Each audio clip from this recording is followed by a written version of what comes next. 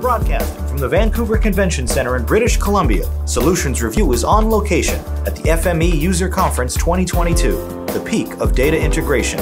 Brought to you by Safe Software. We are back at the FME User Conference 2022 in Vancouver, here at the Convention Center, and we are joined by our first SAFer. Hello. Chris Berger. How's it going? Going great. How are you doing? I'm doing excellent. Beautiful day. Well, I know you're a customer solutions specialist with SAFE, working with folks who are considering FME early on, and I'm fascinated about that because that's the part of engagements that I particularly enjoy, is when people are ultimately making the decision and what causes them to make a decision, and some of the things that you have to consider and think about. So let's dig into it a little bit. Mm-hmm. First of all, what is the customer solution specialist's role? So the customer solutions specialist role is essentially helping customers maximize their FME deployment. So we often use our catchphrase as helping customers maximize the value of your data, and we help to take that a little bit further by taking the FME deployment to the next level for them. So. Well, and you've been doing it for a while, right? Yeah, coming up on 5 years. 5 years, yeah, which is pretty good. Yeah. So you've seen a lot, because from what I saw in the keynote earlier, Safe Software is booming. Mm-hmm. Even through the pandemic, and maybe even because of the pandemic, it's even become even more successful. Tell me a little bit about what you're seeing that's bringing people to consider FME and Safe Software. Mm-hmm.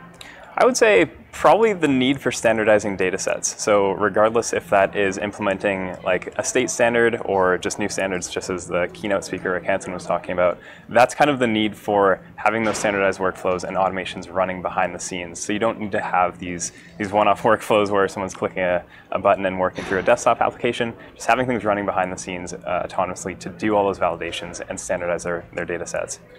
And so when they come to you,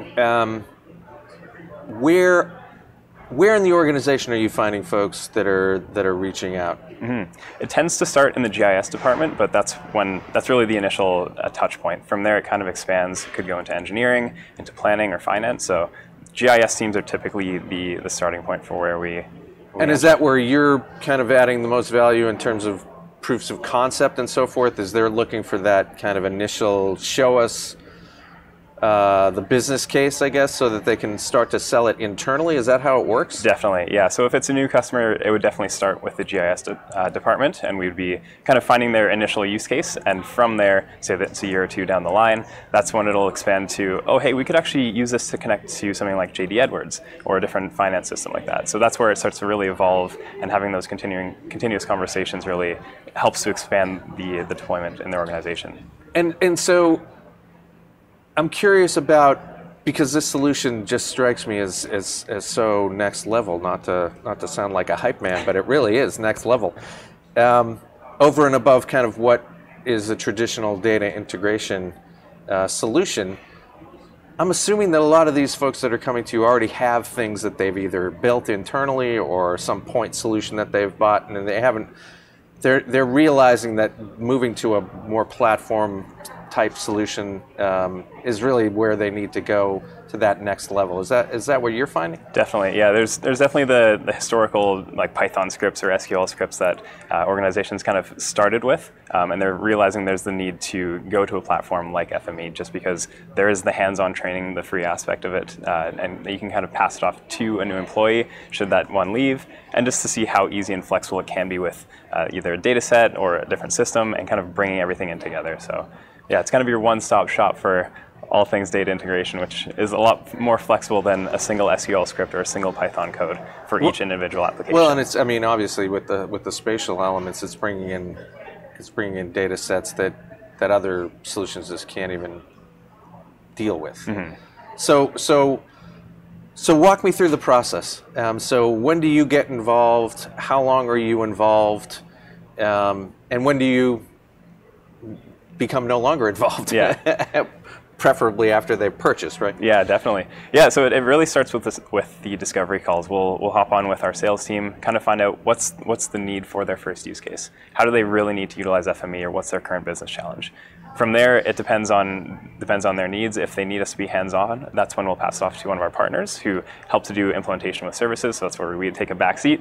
If it's something that we can help coach them along with and they can implement themselves, take advice from our training, and we can kind of guide them along that path, that's where we'll kind of continue those conversations, and we could be with them the entire journey as they increase their deployment in their organization. So, well, and so I want to dig into both of those things. So with regard to how long that process takes, and how many of those conversations do you have? I mean, I know every implementation is different, obviously, and some are more complicated than others. But typically, from the time they engage to the time that you've kind of gotten some sort of test case or use case or business case or whatever it is, how long does that typically take? Yeah, I would say it depends on the industry or the organization. Yeah. Obviously, resourcing is one of the main challenges. How much can someone take on the FME training themselves versus do they need it to be more hands-on? I would say for an organization that's deploying FME for themselves and implementing their own project, their first project could be up and running, depending on complexity, within the first month. Within the first month? If it's something that is more complex and they need more hands-on training, having one of our fantastic service providers or our resellers kind of come in and do that for them, that could be up and running, again, in that same time frame, depending on their availability. And so that's one of the things that you're trying to determine as you're engaged with them, is what they need in terms of not only licensing, but support going forward? Exactly, yeah. And that determines whether or not you introduce them to a value-added reseller partner? Partner, yeah. Yeah, it really depends on their level of not hand-holding, but assistance when implementing their project. So if they want to be more hands-off, that's when the service provider. I think it's probably it's also a matter of just their capacity for implementing projects. Exactly. Everyone has a lot of work going on, and we totally understand that. So we need to know kind of what's our threshold for how much we can help before we'd be overstepping that. Well, and I mean, you have a lot of partners at this conference. Yeah. I mean, we see a lot of partners with all the solutions we cover, and there's a reason for that, because that value-added reseller is appropriately named because they do bring all that that capacity and expertise. I mean, just the years of implementing other clients and so forth. And I'm sure that's what you bring to the table as well. You've probably seen, I don't know, God only knows how many implementations you've seen. Yeah, across various industries. But that's also another reason why our partners are so valuable to us, is that they have the direct industry relevance. Whereas we don't necessarily have that all the time because we're spanning across all industries. So yeah, I've kind of been around the block with all industries and different types of organizations. So again, I'm curious about that. Where are you seeing traction in terms of industry type? I know what we've been learning is that it tends to be more, I guess, not necessarily sophisticated, but more complex with regard to infrastructure and other spatial data sources. So utilities, governments, is that what you're seeing as well? Definitely. I would say, utilities is a big one. Government, whether that's state or local, federal.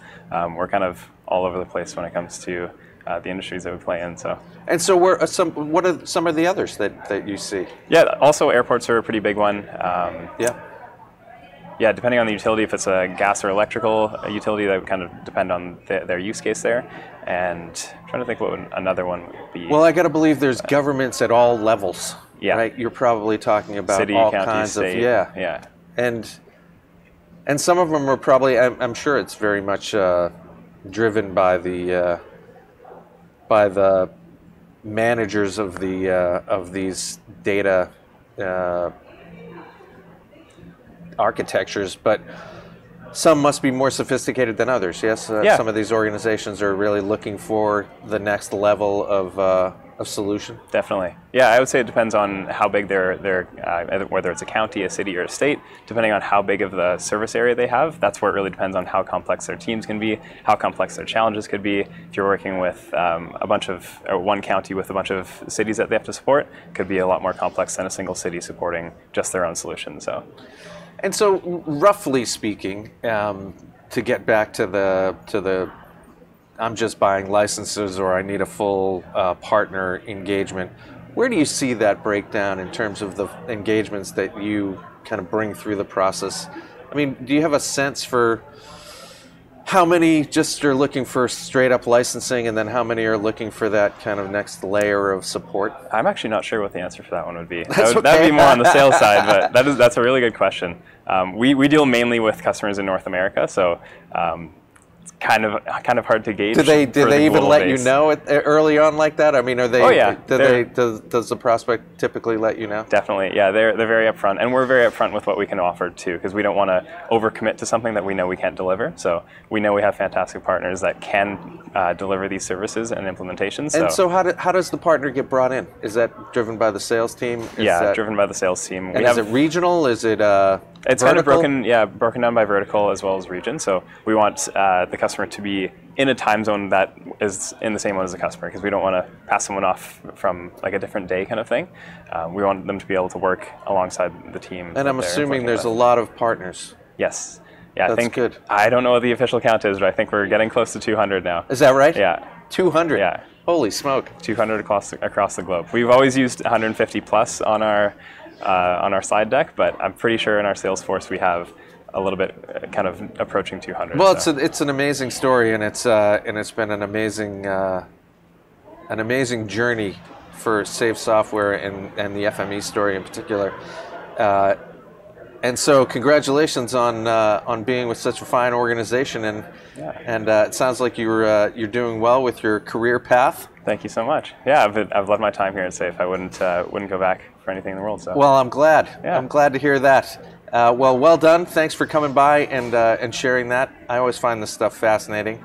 Have a great rest of the show and a great rest of the year. Awesome. Thank you so much. You too. Thanks, Chris.